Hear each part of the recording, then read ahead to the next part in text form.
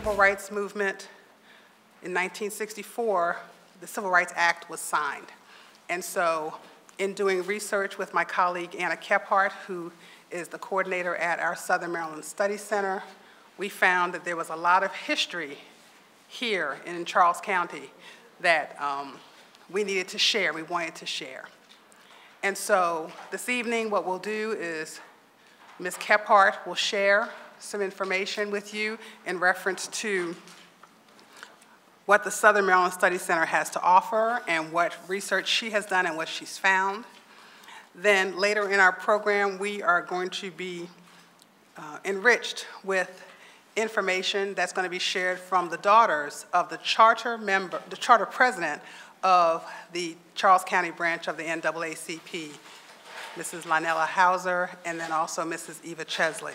They're going to share their reflections with Associate Professor Dr. Cicero Fain, who is a professor here at CSM. I do want to share with you that we did invite Reverend Rodney Young. Reverend Young, and Anna will speak to this, was the president of the NAACP in Charles County at the time of sit-ins that were held here in Charles County. And unfortunately, he is under the weather, and the temperature probably didn't help. So his daughter sent me a message and says, and I just want to read this, that due to his delicate health issues, we won't be taking the risk of having him come this evening. However, he is delighted with the idea of the celebration and regrets the fact that he will not be in attendance. They greatly appreciate the honor and recognition given to him as we celebrate the 50th anniversary of the Civil Rights Act, especially here in Charles County. I also want to share with you that while we were doing research, Anna and I found some very interesting information. And the information that we knew, some of the information and some of the people, it was interesting because I'm a Charles County resident. I've lived here my entire life. So when Anna was talking about people and places, I could share with her that I knew some of those people and I knew some of those places. But when we were doing research, there were some freedom fighters. And we're not going to be able to name all of them, but we had a past president of the NAACP, or Mr. Golden Evans. And in 1988, actually, he was interviewed by the Maryland Independent. And he was quoted because he indicated that one evening he was coming home from the Masonic Lodge in Baltimore, and he was tired, couldn't keep his eyes open, he recalled. And he said, in his 26-year-old memory, he wanted to stop, and he stopped at the Waldorf Diner to get some coffee because he was just tired. He waited, was ignored, until he finally realized he wasn't being served. He blurted out, "I just want some coffee." And he said, "To go." And they told him that there was no coffee left, although he could see the big pot that was there. He left without the coffee, but he promised the good Lord that one day he'd be back, he said. And back he came with Freedom Riders, as he was designated a guide and driver for the team of them as they traveled to segregate restaurants and taverns along 301. The first stop that day for Evans, as he recalled, was that Waldorf Diner, where earlier he had been refused service for just a cup of coffee to go. This time, he and his team were both served coffee and food without any problems. From that same article, deputies of Sheriff Francis Garner at the time and members of the state police patrolled 301, and they kept peace the best they could. The Independent reported police feared more violence if the visits from the Freedom Riders continued. Garner, a detective today in 1988, remembers some of what happened. Some of the restaurants were pretty upset that the Freedom Riders would drive away their business when the blacks came in. Garner also said that part of the negative feeling toward the Freedom Riders was because people were coming here from outside the county. And that resonated with me because that's kind of the same messaging we kind of heard around Ferguson earlier this year that people were coming in from outside the community to participate. So that's something about Mr. Golden Evans. Another freedom fighter from our local jurisdiction was Salome Howard. And Mrs. Howard was also a past president of the Charles County NAACP. Her husband was quoted in an article in the Washington Post after her death, and he indicated that he saw that she had a desire to fight against segregation when she attended the funeral of Medgar Evers, a Mississippi civil rights leader who was shot back in 1963. He said that motivated her then and there. She worked with the NAACP, participated in protests and sit-ins in the county, advocating for employment and housing rights. She canvassed restaurants and hotels along 301 and posted signs in designated areas. She indicated that she wanted 6 years, in the article in 2009 quoted her as saying, 6 years ago, she expressed the dismay that young people don't know the history of the civil rights movement and the actions of the dedicated people here in Charles County. She stated, kids don't know that they couldn't just walk into a restaurant and be served or stay in a hotel overnight. She said, and I quote, "We raised hell. We did some wild things and took chances." So, you know, just the powerful history that we have here, right here in Charles County. And also in our research, we identified that there were some outsiders that were a part of this fight here in Charles County. In doing our research, we found two ladies particularly, Penny Patch. And Penny Patch, her name was just rings off your tongue.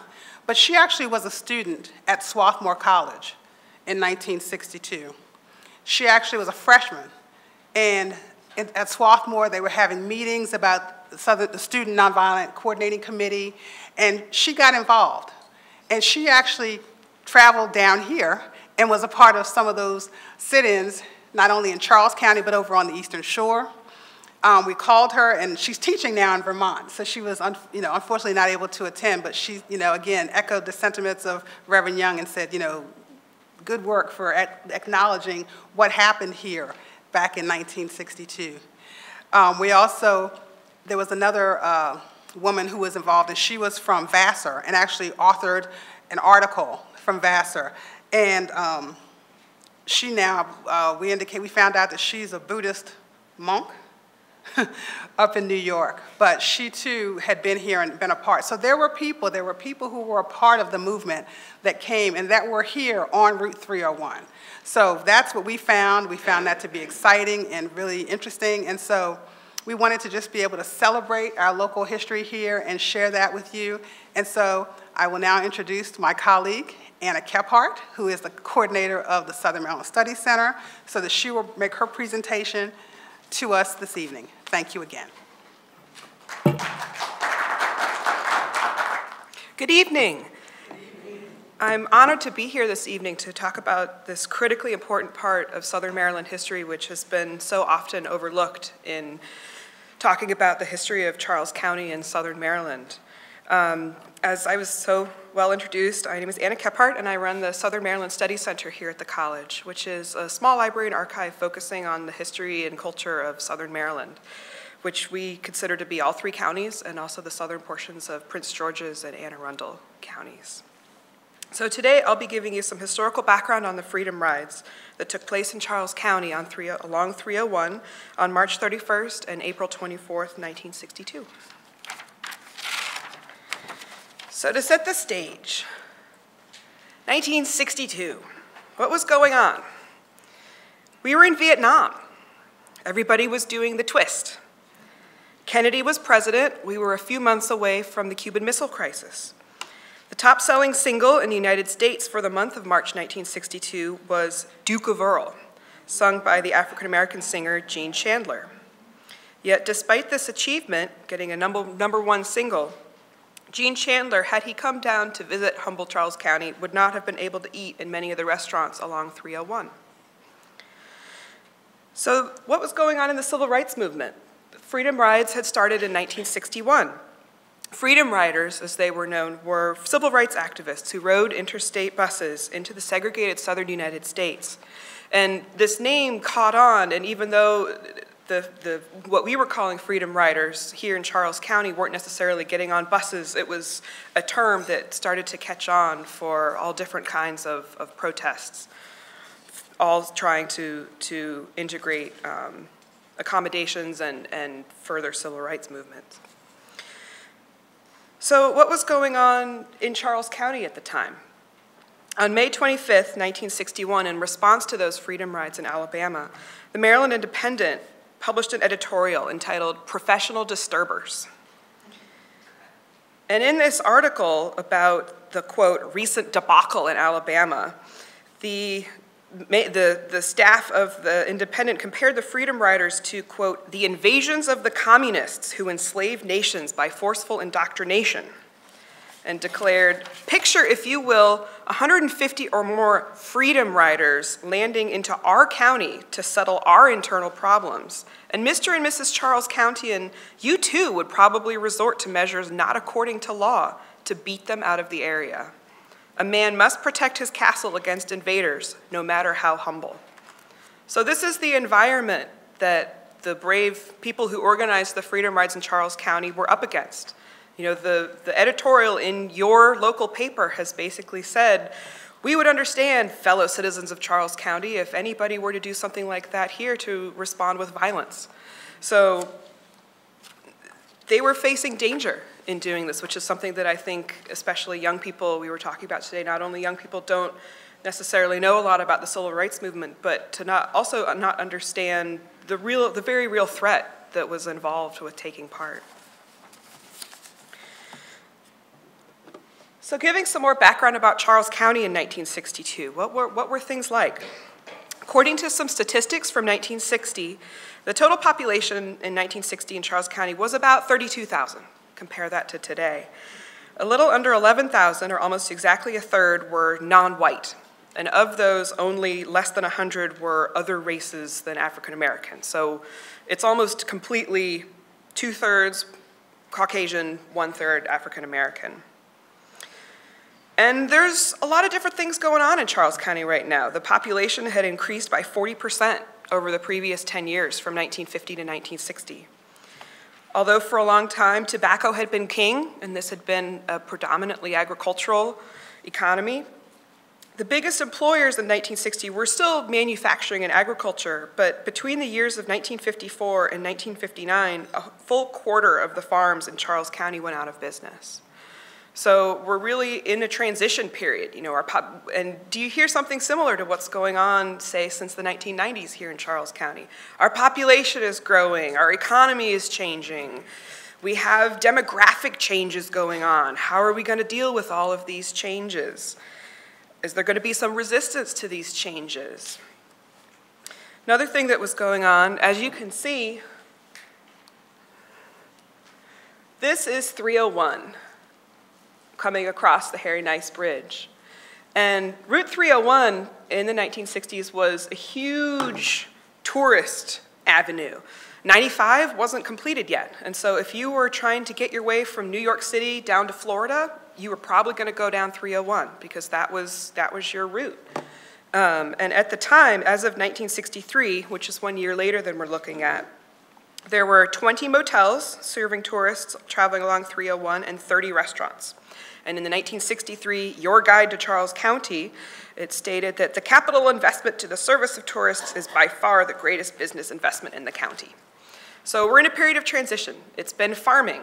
Now suddenly we have slot machines. We have tourists that are both coming on their way through, you know, they need a place to stay, they need a place to eat, and we're trying to get people to come down from DC to for entertainment, to play the slot machines. They called it Little Vegas. So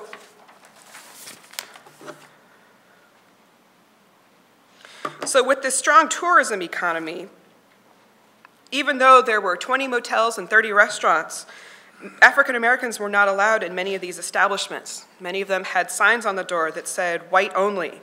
Some signs even said, in the words of one newspaper article about the sit-ins, Negroes and pets forbidden. What else was going on in Maryland? The state of Maryland had just voted down a state public accommodations bill. Schools were still segregated. Even the county fair was segregated and would be until 1964. Schools were segregated until 1965. And Luther Stuckey, who I'll be talking about, was actually one of the organizers of the African American County Fair as well. So one of the main, and the last thing I wanted to point out, these are some ads from the local newspapers that show even the church. You know, I'm sure you've all heard the saying that we're never more segregated than on Sunday mornings. And even at church in Charles County, you had congregations that had both Caucasian and African American congregants, but they had separate picnics. So you would, even though you were all worshiping together, you would have one picnic. The colored congregation of St. Joseph Church, Pomfret, Maryland, will give their annual picnic. And then over here, for one day only, a $4 country ham and chicken dinner, St. Joseph's Church Festival. And this is and so you could see that everywhere, every element of life was segregated. So because of all of this tourism, because of the underlying attitudes in Charles County, a lot of the organizers of the Freedom Rides realized that they weren't necessarily going to be able to play on people's morals and play on people's, you should do this because it's right. So they said, maybe they'll listen to their wallet. So we have a letter to the editor in the Maryland Independent of May 11, 1961, noting that thousands of people come through Charles County each year along 301. Quote, "Some will stop for the accommodations offered. Others will not stop to spend money where discriminatory signs are displayed, thereby causing a loss of revenue to our county. Is it too much to ask you to feed and sleep the weary, treat the sick, regardless of race, creed, or color, and to remove printed signs from your establishments that point out discriminatory practices against some of God's children, and to ask you to do unto others as you would have them do unto you?"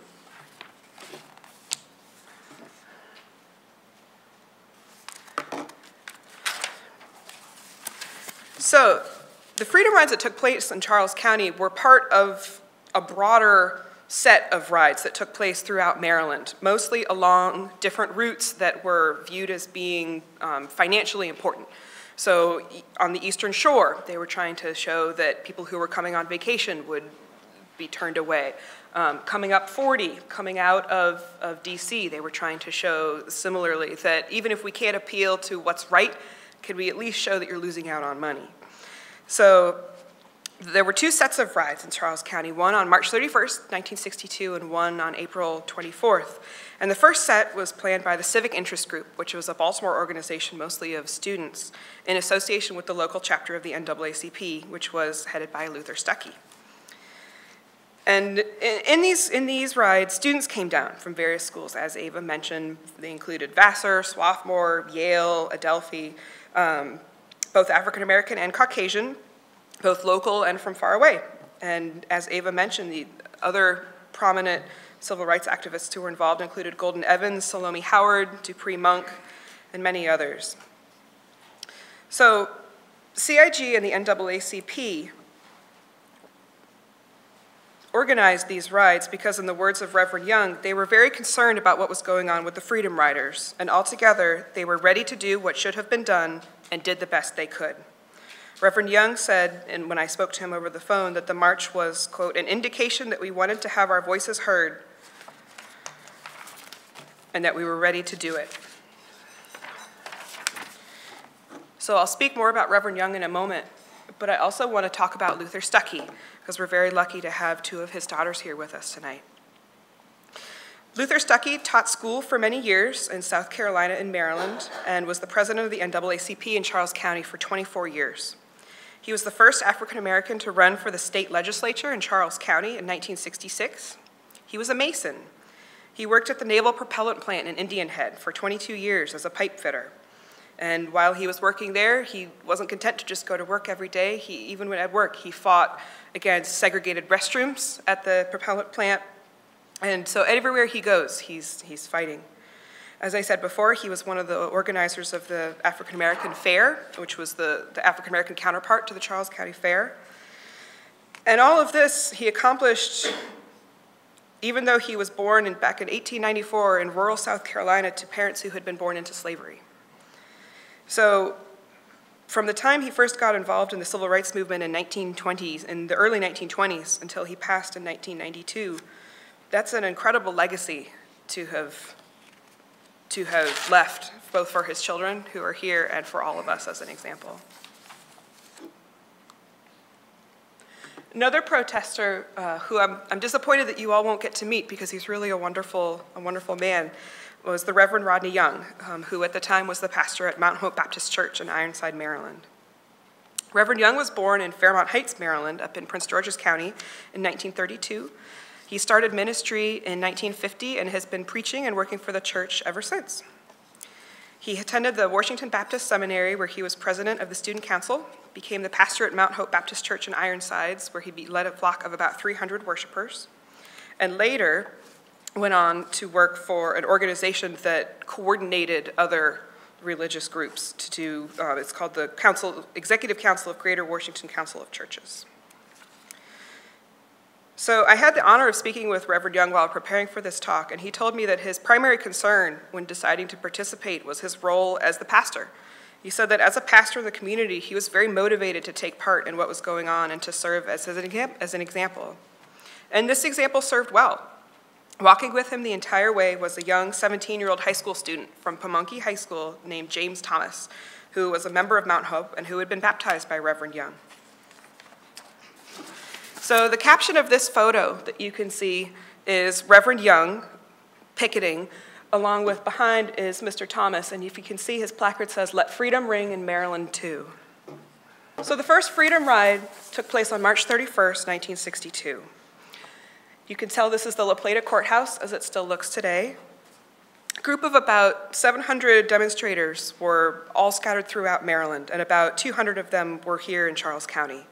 They met up, some at the Pamunkey High School, some at the Masonic Hall, and eventually they gathered at the courthouse steps, and some walked south, some walked north, some east, some west, all in groups of about 10 to 15.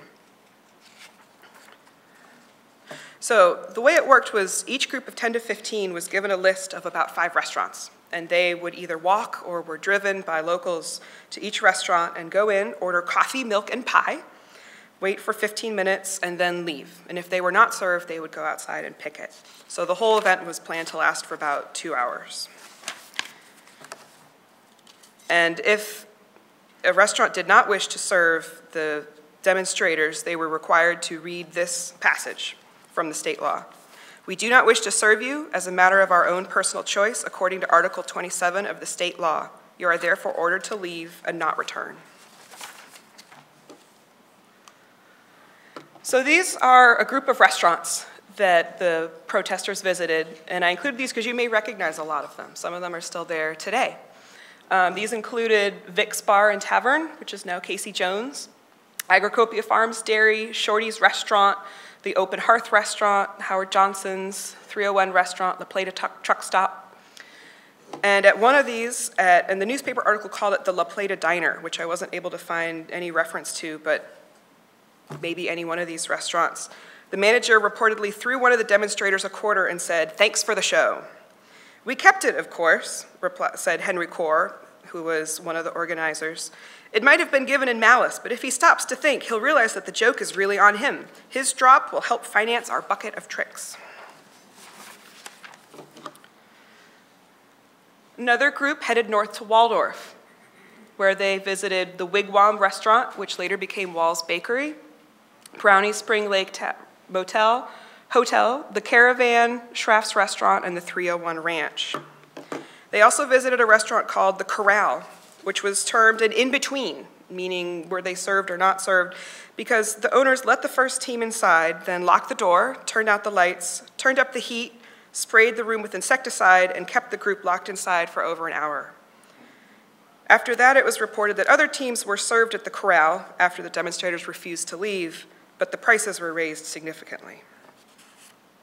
In addition, the manager of the 301 Ranch stopped a group before they could even get out of their car, called a county police deputy over, and read them the act that I read to you before they could even enter the building. He also refused to let a white reporter use the public phone in his building, ordering him away before you get hurt. All in all, 8 of the 21 restaurants that the demonstrators visited served them. I particularly wanted to focus on Bernie Jarbo's restaurant, which is up near where Ken Dixon is today, because this is the restaurant where Reverend Young, who wasn't able to be here with us today, was arrested. And so Bernie Jarbo's had recently been purchased by Joe Gardner. And the way Reverend Young recounted it is that, and I'm a bit confused because some accounts say that there were cars, some say that they walked. Reverend Young believes that he walked all the way from the La Plata courthouse, which is about 10 miles. So in his recollection, he walked carrying picket signs. It was raining. All the way up to the very northernmost part of Waldorf, almost to the PG County line. And Reverend Young told me that when he entered the restaurant, he and James Thomas, along with several others, including Penny Patch, who Ava mentioned, went into the restaurant, sat down, and then Mr. Gardner read them the Trespass Act, and then called the state police, who came and arrested them. Before I move on, I also want to mention that the reason I brought up Ken Dixon as well is that, as I'm sure you're all aware, Waldorf is now a thriving set of strip malls. And I don't know if you are familiar, but it seems that everywhere I go, there's little pens that say Ken Dixon on them. And I think that's because they printed up a bunch and then gave them out everywhere to use as advertising. And for me, one of the most important things that I took away from doing the research for this presentation is that even though Waldorf doesn't look like much now as far as history, and when you think of history, you may think of the courthouse or old buildings. It's really been a powerful reminder for me whenever I see one of those pens or whenever I drive up and down and just see these stores to imagine that I was walking in the rain trying to put forth this message. So after the demonstrators, including Reverend Young, were arrested, they were taken to the La Plata police barracks, where Roy Farrar, who was an authorized bondsman, bailed them out. And Luther Stuckey, who was president of the NAACP, had prearranged with a lawyer and with Mr. Farrar to be ready to bail them out. They were booked for violating the state's Trespassing Act. Bond was set at $100 each. Mr. Farrar posted the bond, and the 6 were released. And then they had to go through, eventually, a series of trials. Many of them ended up asking for jury trials, and for some, the charges were dismissed. After they were bailed out, the whole group of arrested protesters went to join a meeting of all of the demonstrators at the Masonic Hall in Pamunkey, where they were greeted with applause.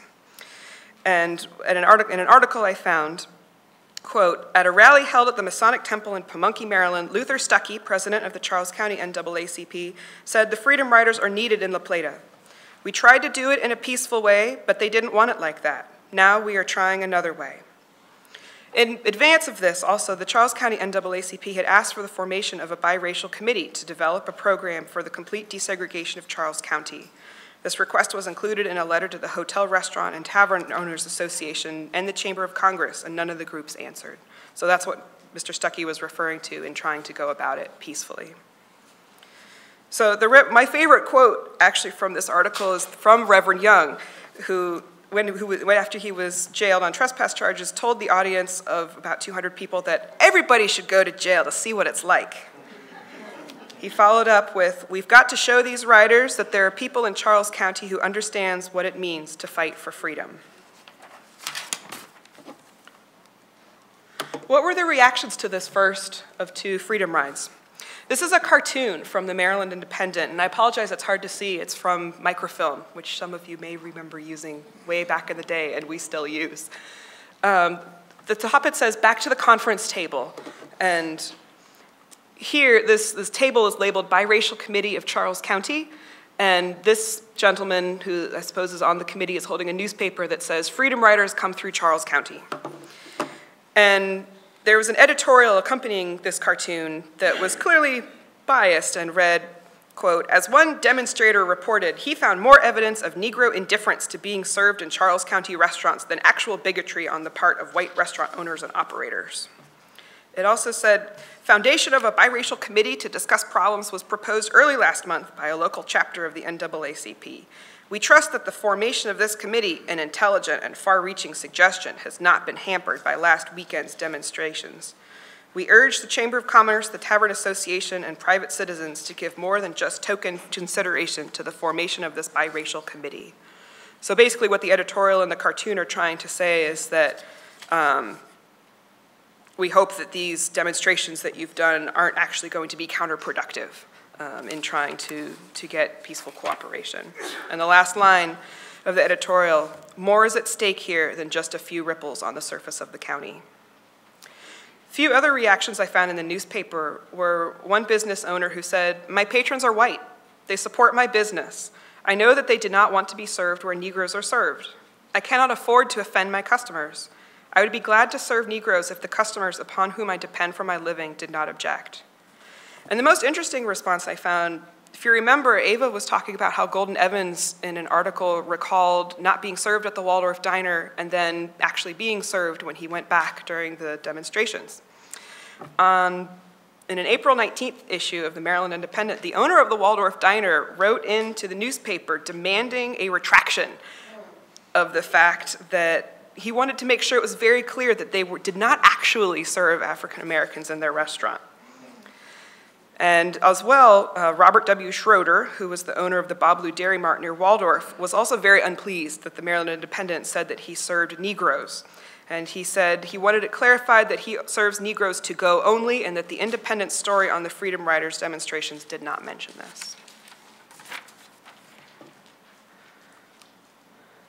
So after the success of the first demonstration, a second ride, which was organized by a group called CORE, took place on April 21st, 1962, with about 250 riders. It was pretty similar. However, one anecdote I wanted to bring up, I know many people have mentioned that they're familiar with Smitty's Steakhouse. And on April 21st, I found a quote about 9 students who entered Smitty's restaurant just outside the predominantly colored Pamunkey were objected to because one of them was not wearing a tie. When Clifton Henry, civic interest group member, pointed out that several other patrons also lacked ties, the manager agreed to serve the students in a back room. He also said all the tables in the main dining room were reserved.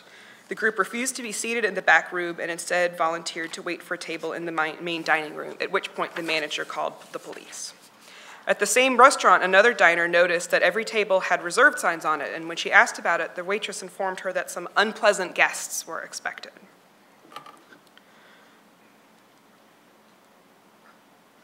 And these are some images from the Thomas P. Heeden collection, which is a collection of negatives that we hold in the Southern Maryland Study Center that show the police had to be present when you read the Trespass Act, and these are images from that second set of demonstrations on April 24th. And so I haven't yet been able to figure out which restaurant this is. If any of you recognize it, please, I would really appreciate knowing more about it. So what appears to be happening is the police are here and the owner is reading the Trespass Act to the demonstrators.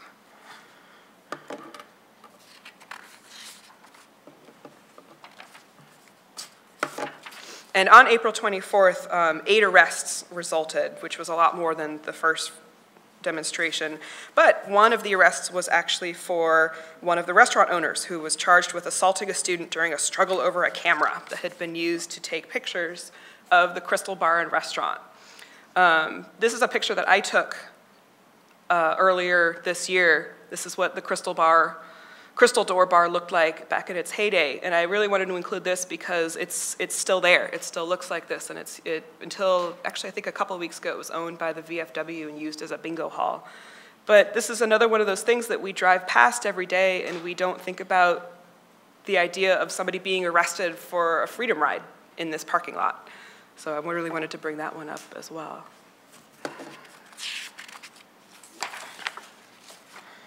So before we get to the really important part, which is hearing about the recollections of Mr. Stuckey's daughters, I wanted to end with a quote from Mr. Stuckey at a rally following the second set of demonstrations, which is shown in this image. He said, "The darkest is just before the dawn," and speaking to the outside citizens, the people from other schools who came to help. "You saw we needed help, and you came to help us. We are going to keep it up, children, until we break it. We're going to get first-class citizenship here." And the last thing I wanted to leave you all with is actually a request of my own. The Southern Maryland Studies Center is here to try to tell the story of Southern Maryland history and culture, but we can only do that with your help. And right now, we don't have a lot of materials that tell the African American story. It's really been a challenge for me. I'm passionate about African American history. This is something that I really want to bolster. But most of what we have is newspapers and this one set of negatives that were taken by a newspaper photographer. So if you know of anything, if you have any old newspapers that are kicking around in your attic, or you have a story that you'd like to tell us in the form of an oral history, please don't hesitate to get in touch with me, because I would really be honored for us to be able to give those stories and materials a home. So thanks for your time, and thanks for listening.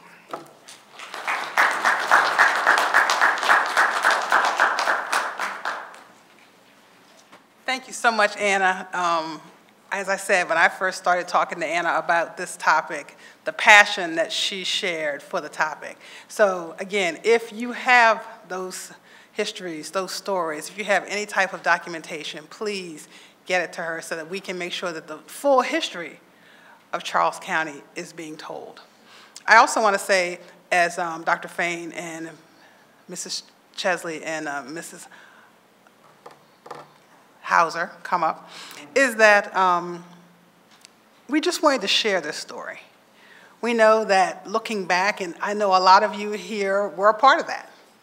And you know, I know a lot of you were teachers when the schools were not integrated. And so we're sharing, we just want to share the story because this is the history of the community that we live in today. And we want to record this history, and that's why we're recording it, so that our students can understand what the passion that people who participated in this type of a movement had to make sure that today we can go and do things. So at this time, we're going to invite Dr. Fain up and also Mrs. Hauser and Mrs. Chesley to come on up, and we're going to hear their story. Anna shared some of Mr. Stuckey, but now we have the children who can give their reflections on their father. Well, hello, everyone. I'm Dr. Cicero Fain. I'm an associate professor here at the College of Southern Maryland. I received my training from The Ohio State University, and my specialty areas are African American history, and modern African history. My specialty area does not include Charles County. So this has been an education for me. And I very much appreciate Anna's work. I thought it was a wonderful presentation, and I think you all would agree. And I hope that you will, again, give her a round of applause. Anna and I are working very hard on coordinating our schedule so that we can present some of the artifacts that she's gathered and put it into a display case here on campus so that we can visualize and bring to life the incredible history you have here. I was born and raised in Huntington, West Virginia. And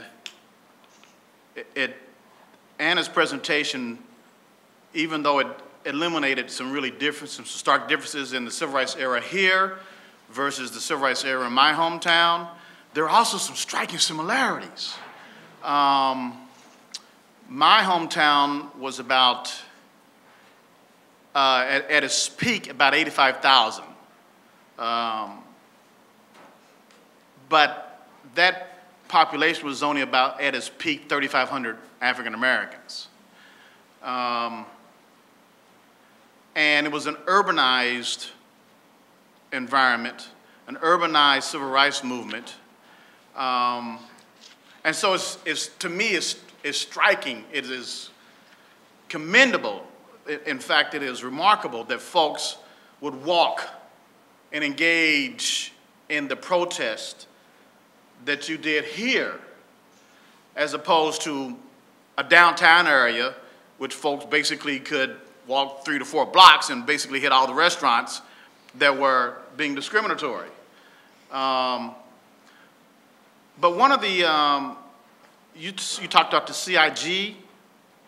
we had the Civic Interest Progressives, of which my dad was a member of. And again, it was a biracial group comprised of college-age students. In fact, the president of the group was a white man, Tom Stafford. My dad was the vice president, along with some other folks.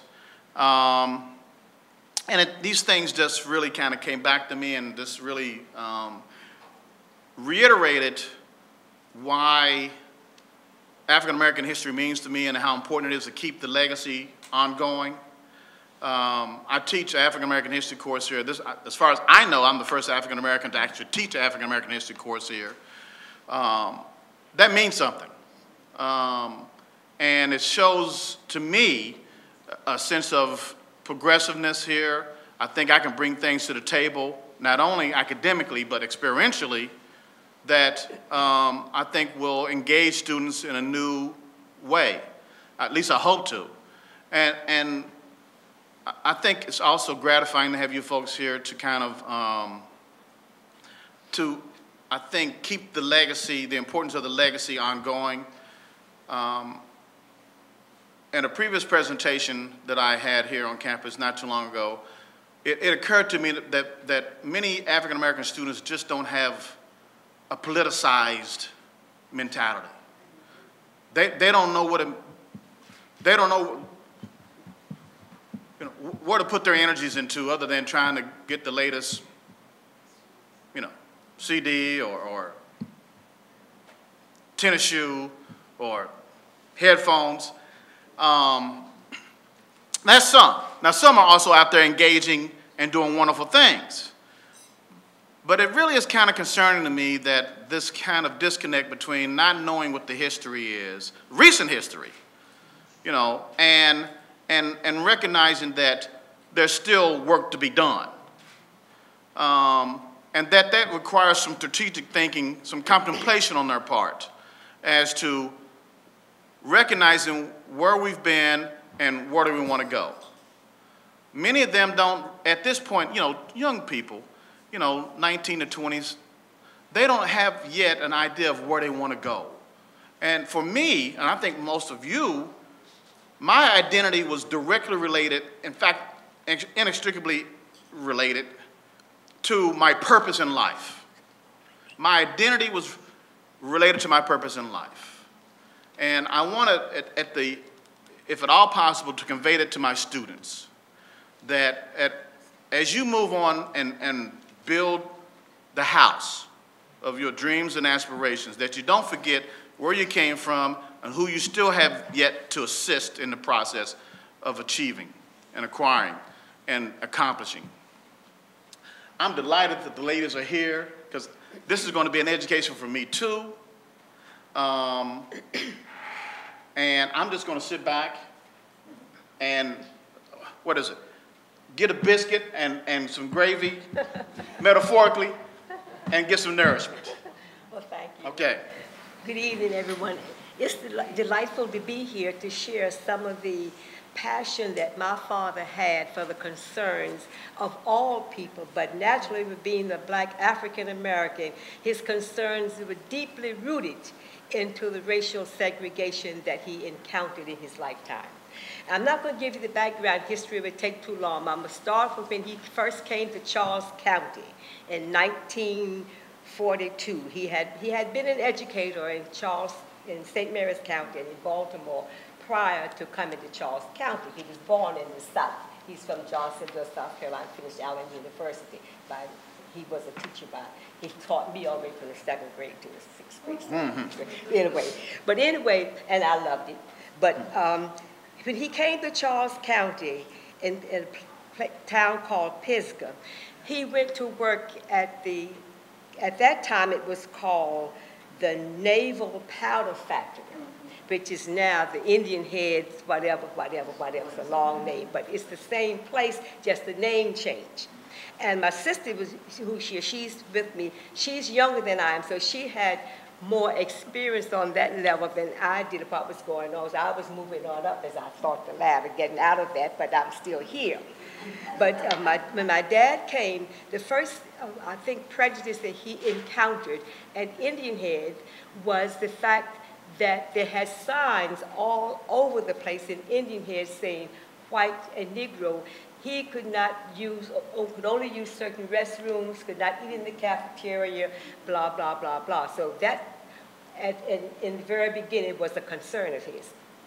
So immediately he began to put in motion a process of how to get that eliminated.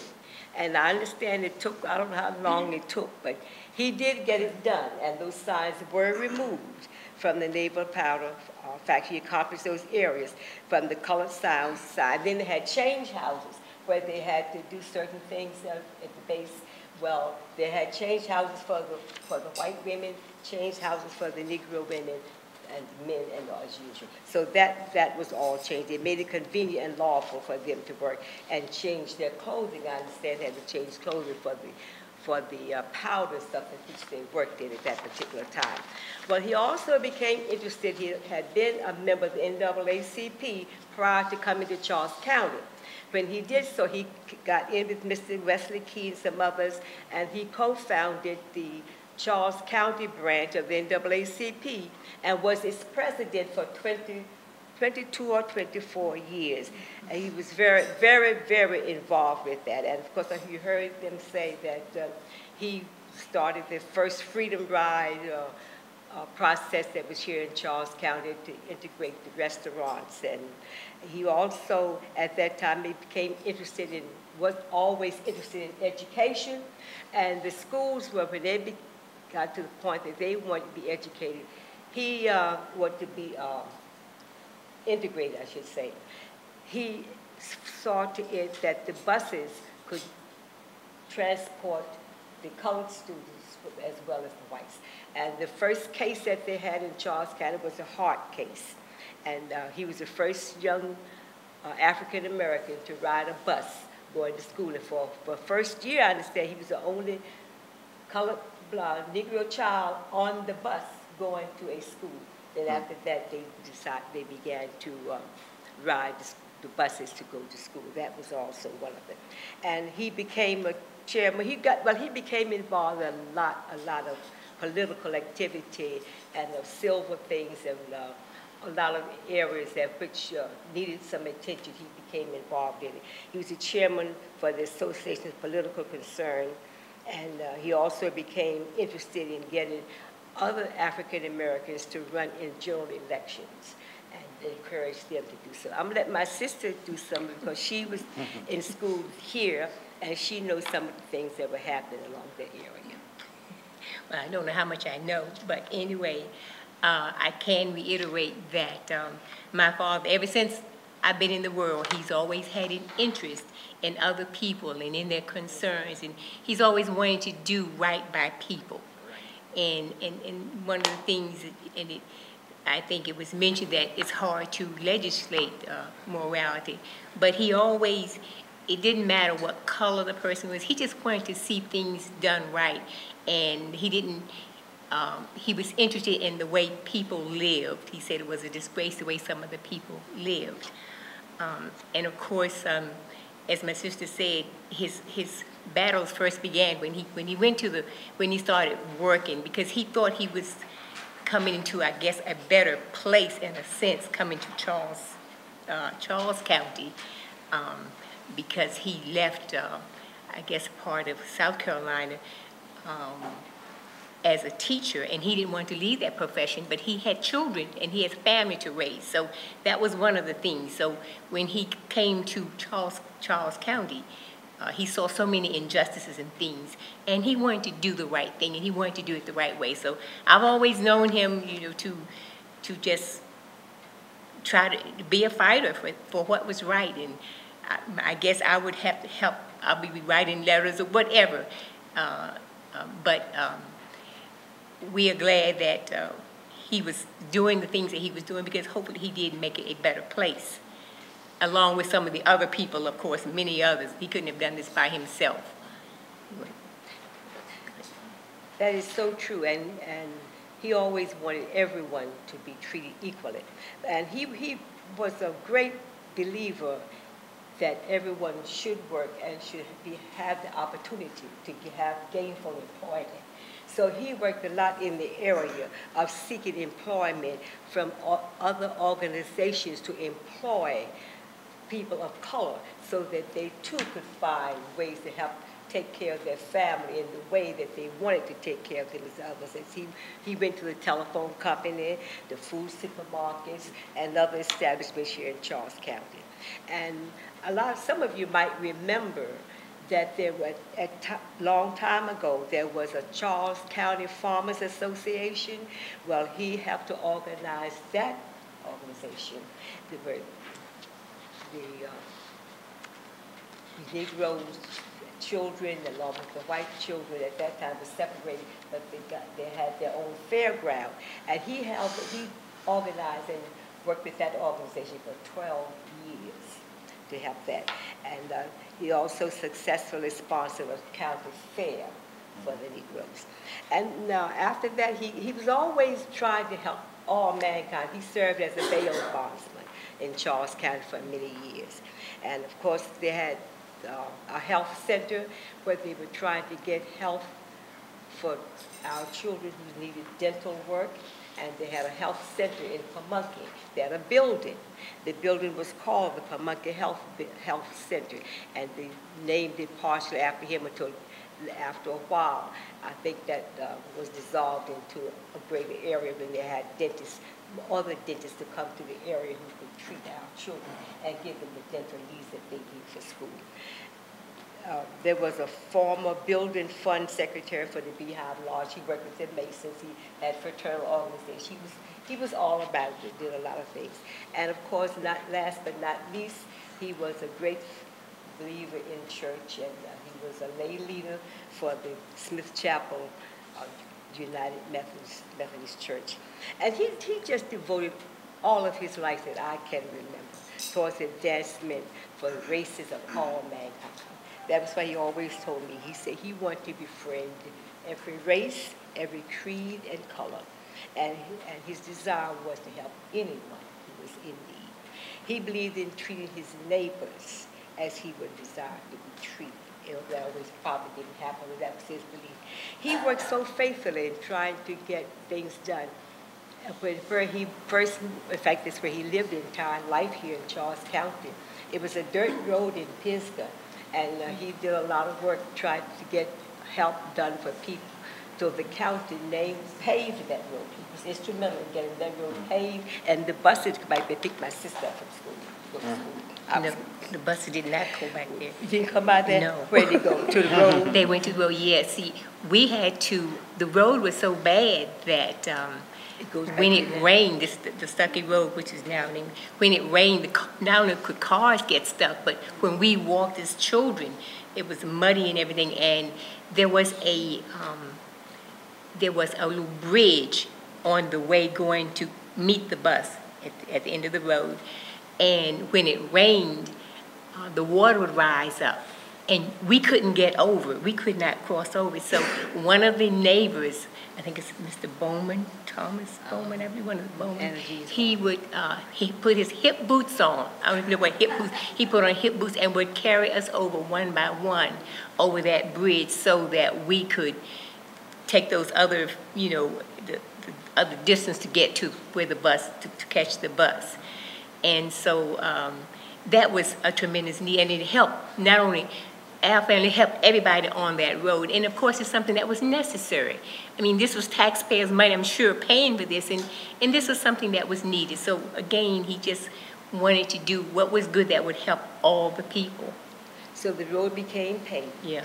And they named it Stuckey Road. And the buses do go back there, guys. But they didn't when I was growing up. I had to walk. But that was it. But I don't know if they have any questions, anything else you can ask. Thank you for your attention. Yes. Will you all ever threaten? Ever what? Threatened? Excuse me, if you have questions, you threatened. might come to the podium. If I don't remember. I never heard him say anything, like maybe you heard it, I don't know. I don't remember being threatened as, individual as a child, but I do remember we were my family was on our way to visit some relatives in North Carolina. Mm-hmm. And this is when all my brothers were living, and we stopped to get gas. And my father was wearing the NAACP pink button, yes. And they would not sell him any gas, and also threaten him, yes, to get off and just leave right then. So that's one of the main things that I remember. I'm not sure of anything else, but that was it.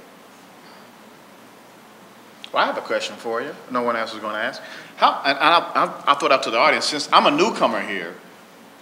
Going down 301, where did blacks stop for gas? Where did blacks stop for food? Where did blacks stop for restroom or just, just a safe haven?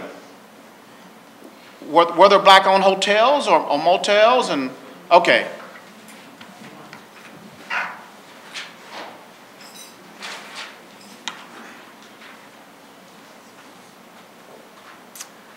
Thank you, Mom.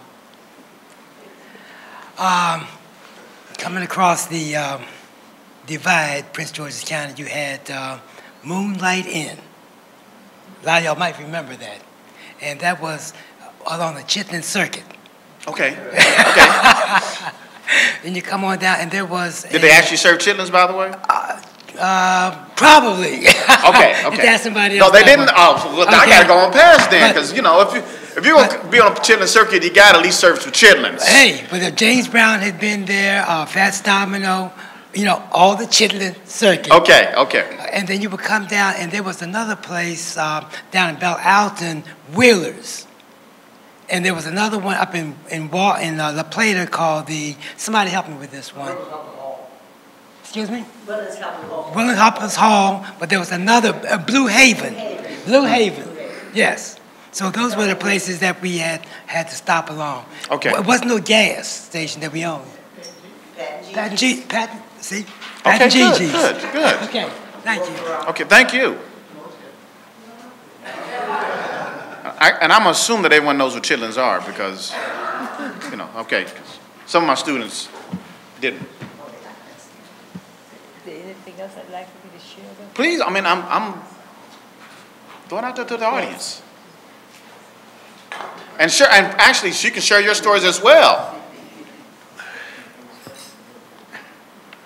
Since we're here at an educational institution, it occurs to me that I think we need to be aware that we're only telling a piece of this very large story, and that if we think about the young people that expect to learn from us, in order to make our explanation comprehensive, we've got to talk about some other stuff.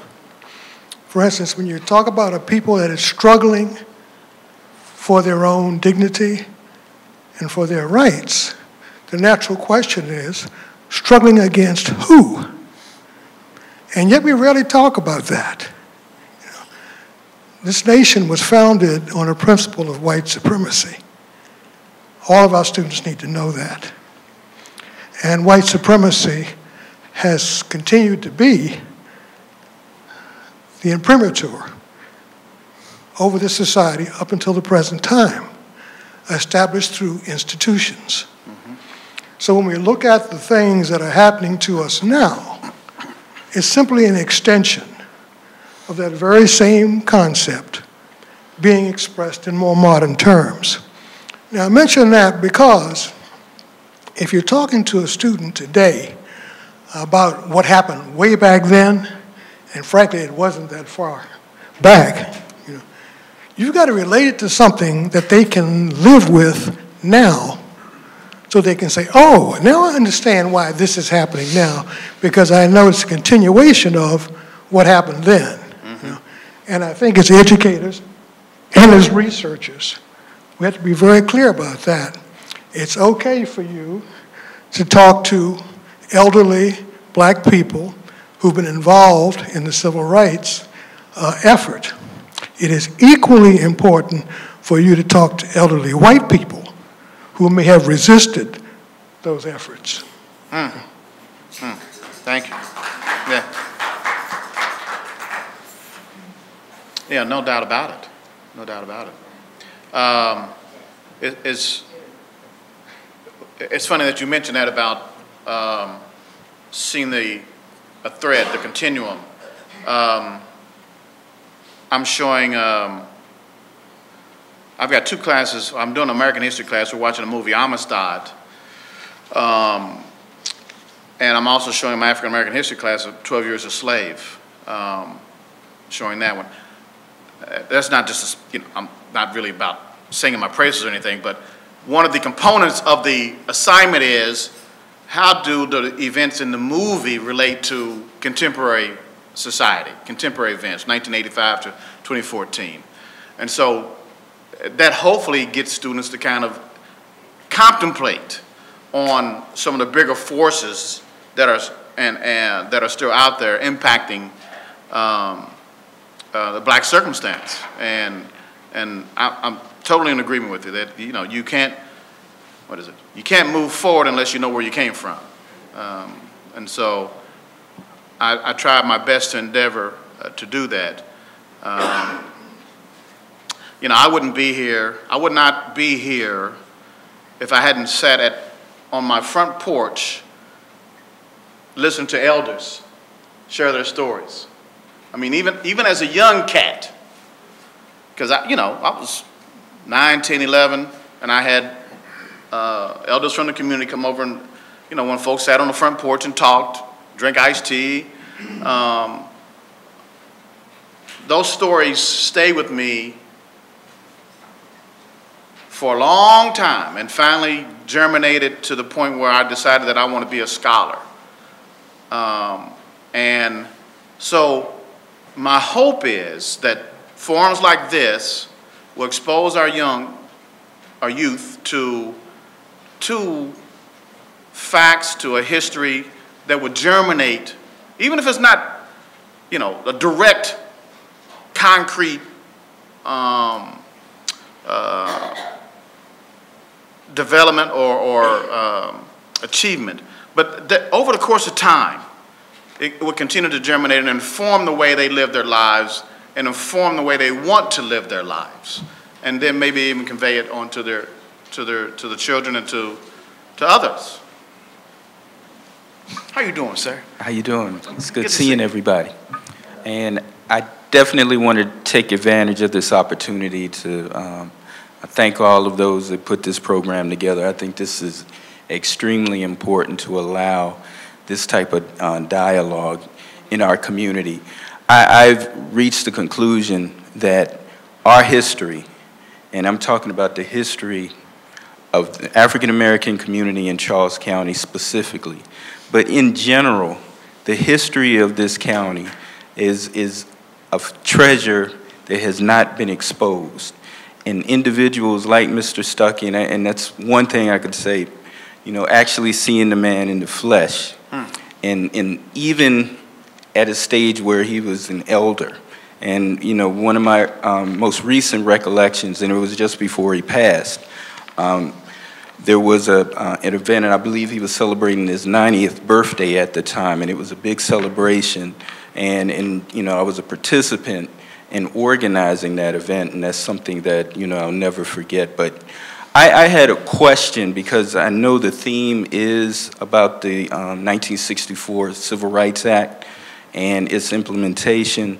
And I had a question, and I'm reaching out to, our elders here today, in terms of you recalling what occurred immediately after passage of the Civil Rights Act. Did you see any examples, any immediate changes in terms of the overall Charles County community at large? Because I could say from a historical perspective, there was still lingering remnants of segregation throughout the county. And I can say, and even you mentioned you were a young kid.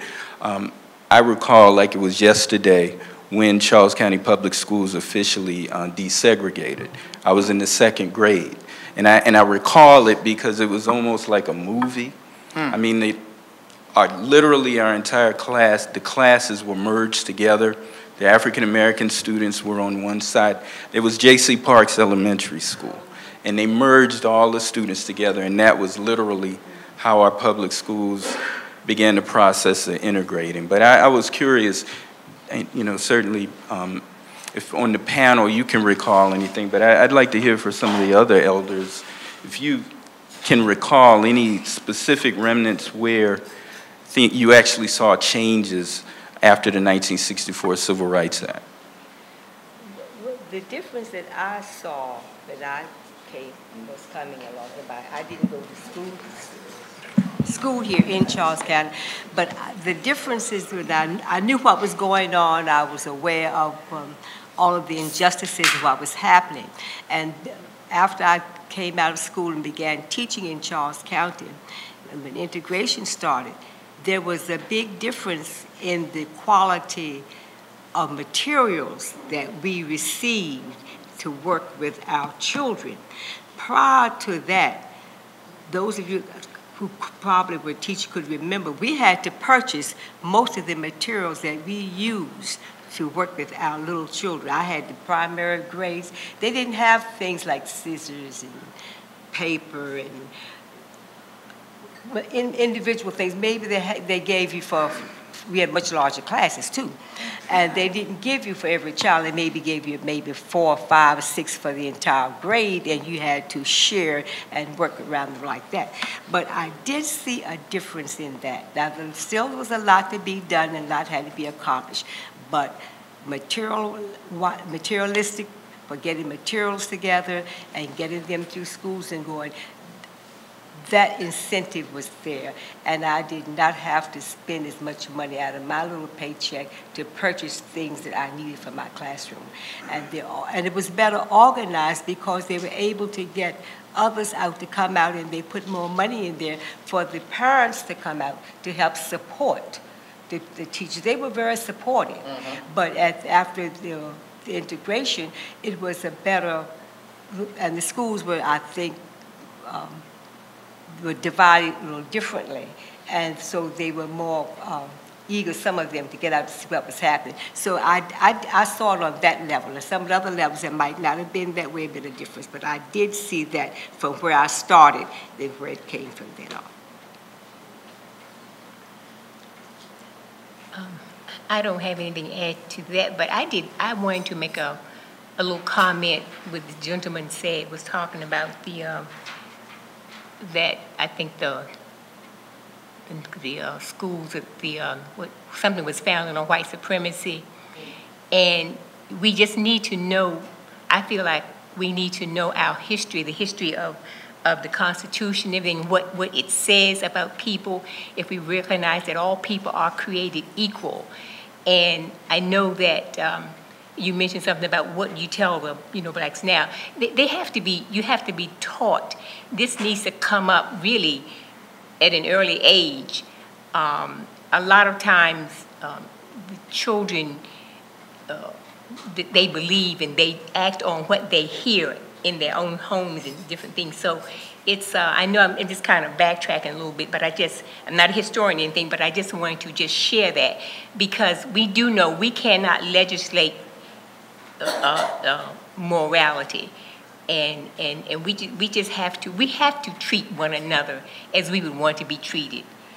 But that's all I need to say about that. I just wanted to make a little comment about that. Would you mind if I follow about, your father was a teacher? Yes. So how was he impacted with desegregation? Because I know in my hometown, and in fact through the state of West Virginia, for the most part, African American teachers were furloughed. And you brought in, you shifted African Americans over to white schools. White teachers remained, black teachers fired, let go, and then they had to go to other locales to find jobs, and of course uproot the families to do so, or switch professions. And so did that happen down here? Yeah. I think maybe in some cases probably it did, but I don't think at first, and I don't know about now, I'm retired, but when I first started out, when they started integrating, they tried at that time, I do remember that the superintendent trying to equalize the percentage of African-American teachers with the percentage of children. But to me, they didn't have an equal number of children in the schools. Okay. That was the fallacy that but at least there was something there. But there was something, but I did see that. And, okay. And then I had a, go ahead, please. Yes, what I was also going to say, when my father was teaching, and he started out in South Carolina, even the school years, the session was different for blacks and whites. They didn't go to school during the same time. Mm-hmm. And the teacher salaries, of course, were very different. And so that is one of the reasons that he left the teaching profession. Sure. And he saw all the injustice there. And then he as he moved on, he still had an interest in trying to correct those things. Mm-hmm. So there's always been, that difference needs to be. Yeah, I just want to also say this. What I very much appreciate about the state of Maryland, what I've seen so far in Southern Maryland, is you actually name schools after black folk. yes. Yeah, we don't have that in West Virginia. Eventually.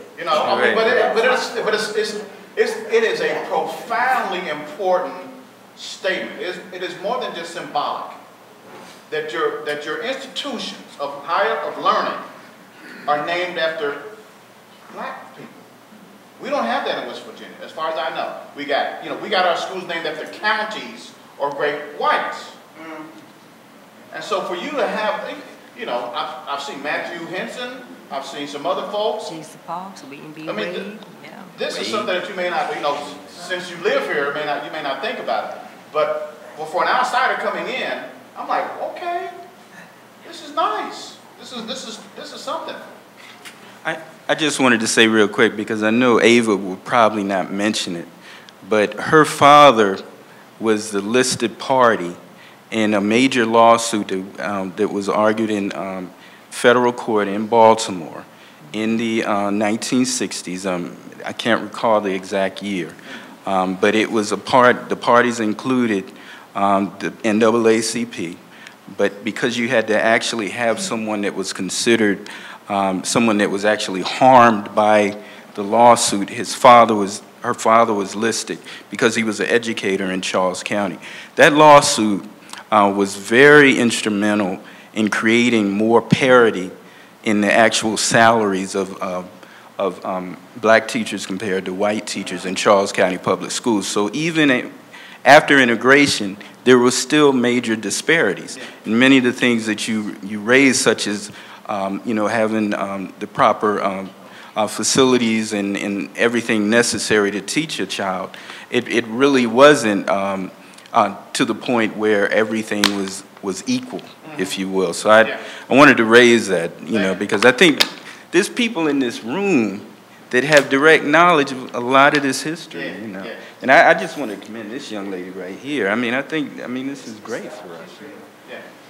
Go ahead. Did you folks have to deal with restrictive covenants that restricted you from that barred you from living in certain neighborhoods?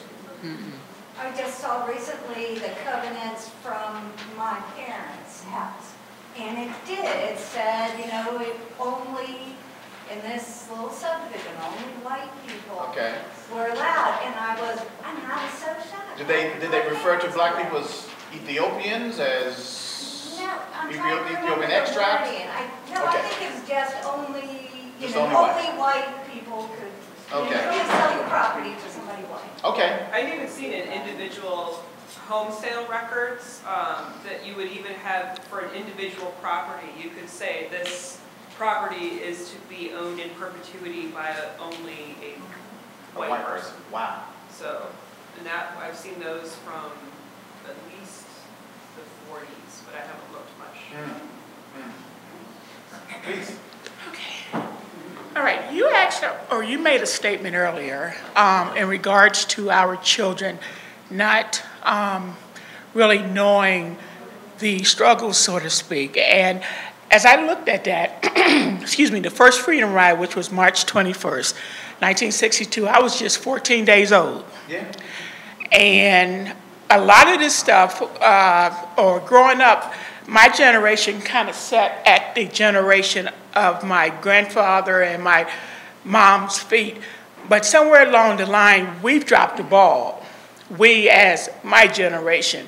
Our children and our grandchildren are not knowing this because it has stopped somewhere. So if anything, we owe you all a big apology because we have dropped the ball. There's an old expression that says that if you don't know your history, you're bound to repeat it. And what is happening, especially with things that are going on now, it's beginning to happen again. So we, or my generation, really needs to get going again and kind of pick up some things. I met Ms. Morton, and it's so strange. I just believe all things do work together for the good. And she and I have just been emailing each other. I used to live in Prince George's County, but I now live in Manassas, Virginia for a number of different reasons. But I am a social worker with Fairfax County Department of Family Services, and one of the tasks that I've been given is facilitating healing of racism curriculum. And it's not even considered as training, it's considered as an experience. So we're trying to get our 1,900 employees through it. But I've been so much on the ball, so to speak, of wanting to learn more and more about the history because, again, somewhere we've dropped the ball. And I just think it's up to us now to kind of pick it back up. And if we can get our children to sit at our feet and we can teach them, then they can really see where we've come from. I agree. Thank you.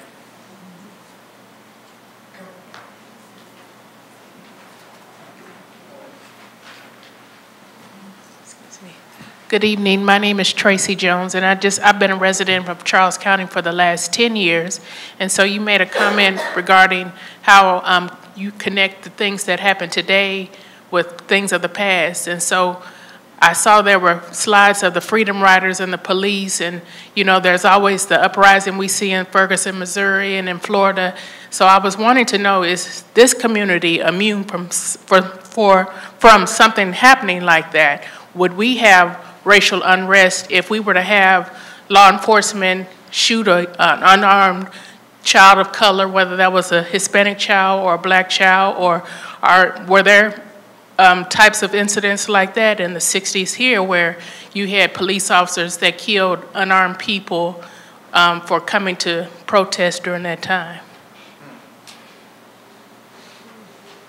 Anyone know? No. No. Essentially, if there was violent, the police violence perpetrated. Could it happen here?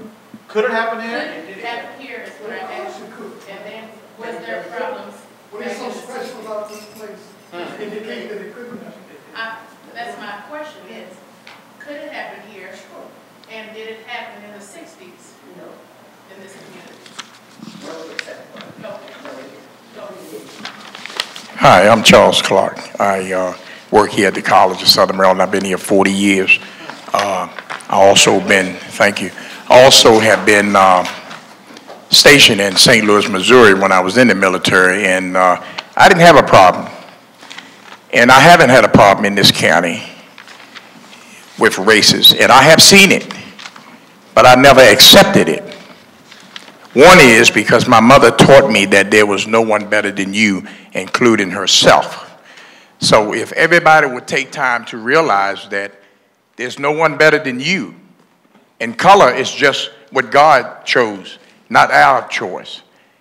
And I have never felt threatened by anyone through education, through color, through having materialistic stuff or anything else, because if it's something I want, I'm gonna go for it. And if you got it, I'm gonna be your friend because I want you to tell me how you got it. And you can call it nosy, but I'm gonna learn something from you. And that's what we taught. My mother had 11 of us, no father. And I hear people using excuses all the time about not having a man in the house. Well, she was the man in the woman. And when I sat back here and heard this gentleman say, never forget where you come from, I felt to tell this story. I have a picture in my house, and it's a shack. We call it a shack with no windows, and this time of the year we were putting plaster on the outside of the windows and plaster on the inside of the windows to keep the cold out. Well, my kids used to say, Daddy, you're very old-fashioned. You need to get rid of that picture. And when they would tell me that, I would fill up with tears because I wanted to tell my kids the right way why that picture was there. And the reason I kept that picture because I always want to remember where I came from. And regardless of what we have in life, and all of us sitting here, each and every one of us sitting in this room need to reach back after these kids, because if I go out there, I can bring all of them in here because I take time for them. I know what it's like to have someone to ignore you, criticize you. I had it all done to me, but it didn't tear me down. It built me up. It made me stronger. And all these kids at this college have something to offer each and every one of us sitting in here. But if you don't take time to talk with them, you lose it. So each and every one of us need to turn this story around right here. Each and every one of us sitting right here. All of us in here can make a difference. If we would take time to start talking to these kids. I had a young lady sitting out there yesterday. I didn't know her. I just striked up conversation. And she said to me when I got ready to leave, she said, thank you for talking to me. I said, excuse me? She said, you know, no one here talks to me. I don't feel like I'm accepted here. I said, honey, you are a part of my salary, and I love you, and I want you to get all your friends and bring them in here so I can get a raise. And guess what? I want you to learn everything that it is so that when I get old, that you can stop them from putting me in a nursing home. So I'm going to get a full package from her. And, you know, I'm making a joke out of it, but we need to reach out for our kids. We keep criticizing them. We need to tell them, I have nothing that I have done in life that I can't tell them that I have done, that let them know that the person you see today is not the person I always was. We have to school our kids, whether they're black, white, Mexican, Puerto Rican, British, it doesn't make a difference. I met Africans here that had told me, Mr. Charles, what is it about you? I come all the way here from Ghana, and I never met anyone like you. Do you know how special that makes me feel? I feel rich. I don't have any money. Don't come after me. But I feel rich to know that my mother taught me the right thing is to learn how to love people and make people learn how to love you. It's not a thing about color. It's about respect. I can move mountains. I don't know what other gift God had for me. I sit back and I listen to all the things that people say about race. I love it when I find that you don't like me because of a color. Because I'm going to learn to teach you to respect me as a person, and you're going to be my best friend, and you're going to tell someone else how I changed you. That's what we need to do. Now, my wife will tell you, I stay on the TV, I stay on the news. That's what teaches me what I am saying to you all today. My mother been dead 20-some years, almost 30 years. She's still living. Because all that she told me to do is what I continue to do, and it gets me to where I want. I didn't earn 40 years because they allowed me. I earned it because I earned it. And I earned it with everyone that I have met at this college, including each and every one of y'all sitting in this room. I learned something from everyone that God allows my eyes to make contact with. So if we would take that and use it, you don't have to get 100%. Get 1% per day. Here's a lovely young lady here. She can tell you, I make those kids respect this woman. Many days she came to me and made my day and said, thank you for showing me that you care. Am I right? Tell him, honey. Get up here. Tell him. That's what the meeting is all about. Tell them. Make a difference. Thank you all. Mr. Charles did make a wonderful point. One day I was sitting in the lounge there, and the children were very, very loud, and they say some colorful things at times. And another lady, I'm 46, and another lady, she may be a little bit older than me. We were kind of pretty much frowned up, you know, turning our nose up at the children. But he stopped and he talked to them and told them, you know, you don't have to be that loud, quiet down and all that. He took time out of his day to teach them. And he told the other young lady that he was with him that somebody's got to teach these kids how to act. And she was saying, well, they're not in high school anymore. We shouldn't be acting like that. He said, somebody's got to take time to teach them how to act. And I think what you said about dropping the ball, I think that is important because not all of the younger generation have the stories and the experience. Yeah. And they do want to learn it.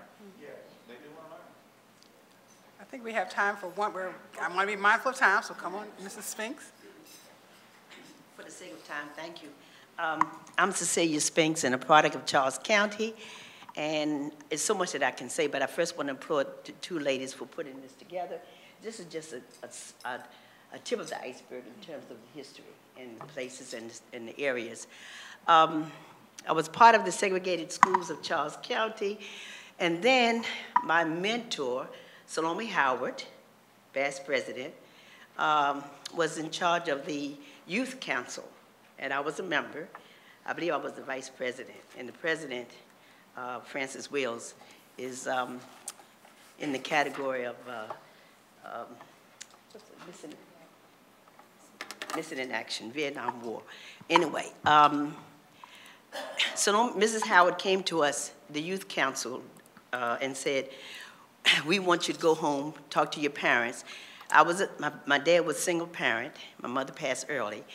And talk to your parents about integrating. In my case, it was the Plato High School. And so we went home. And see, that time was all about education, like the two ladies said here, about your dad. And my dad said, okay. So 3 in my community, my girlfriends, we went to the Plato High School in my senior year. And that took a lot.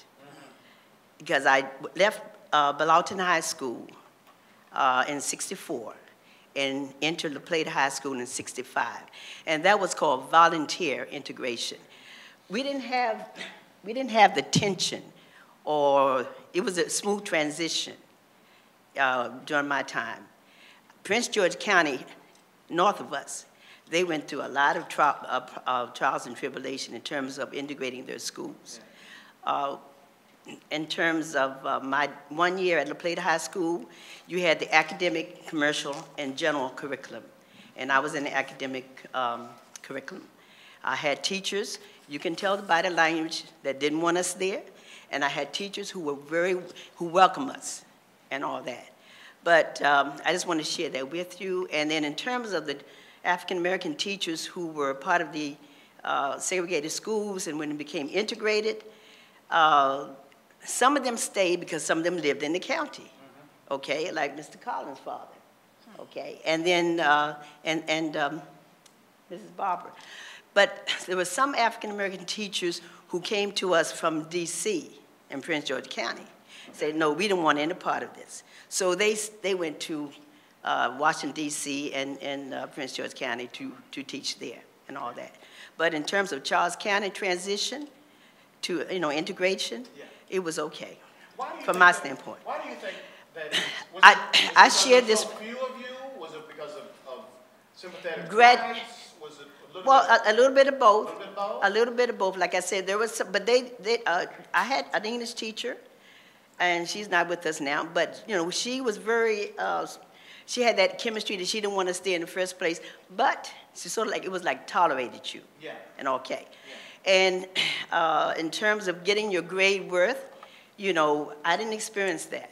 If I had a paper that I turned in, I thought it was an A paper, I got an A grade. Okay. Okay. Did